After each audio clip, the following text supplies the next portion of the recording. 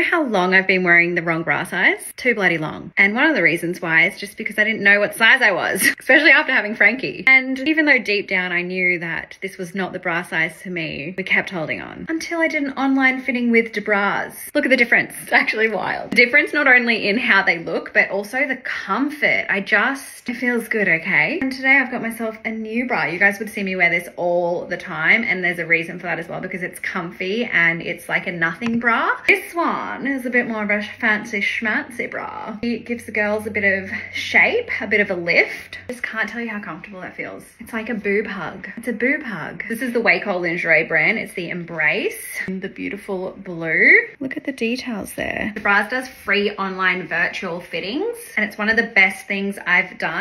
It takes about 20 minutes, if that. You don't have to even leave your house, and then you can get the exact size. They do it just by looking at you, so you don't even have to get nudie. Look at the shape. After becoming a mom and breastfeeding, or even if you're not, the changes that your body goes through, your boobies have probably changed a lot. So this is your sign to check that you're wearing the right bra, and if not, book a free online fitting with bras. If you're not sure if you've got the right bra or not, a few common symptoms like back pain, bra digging in, straps falling off, boobies spilling out, the list goes on. And I can't tell you how good it feels to wear the right bra, and a good quality one. It makes the world of difference. Look after your tatas. They've been through a lot.